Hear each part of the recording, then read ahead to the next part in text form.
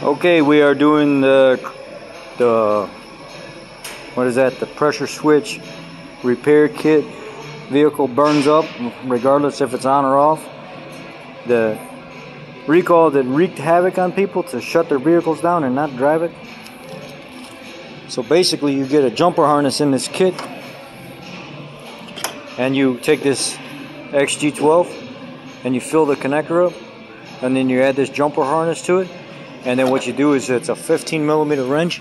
You reach inside here, you crack the switch loose, and then you get a new one that comes in the kit as well, and you're supposed to pre-fill it a little bit with some .3 brake fluid. You see I got it pre-filled with brake .3, and now what I'll do is I'll get the other one out and get this one put in. XG12 the connector on the other side, and then slide it all back together. Alright, so there are different variations of this harness. The updated harness is this one, the new switch is this one, it's the 24mm. And there's two other versions. There's one with a single fuse, and then there's one with a double fuse. This one is the original harness that only came with the jumper and the switch, and that was it. The old switch is a 15mm, the new updated switch is a 25mm.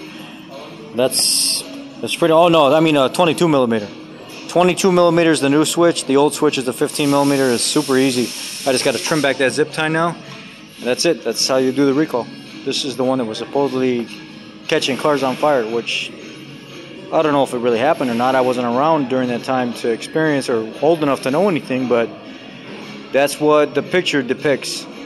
And then actually the fuse jumper and the double fuse jumper after that, it showed you how to install them, but in the actual TSB, it doesn't show you how to install the single one with no fuse jumper, but this is the one that they got me in the recall. I just ran it like this, and I tied it off to the harness up there, and then XG12 the connector down there,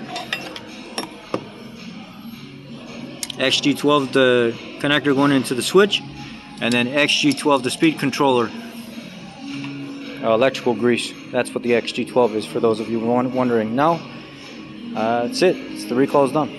Thanks guys.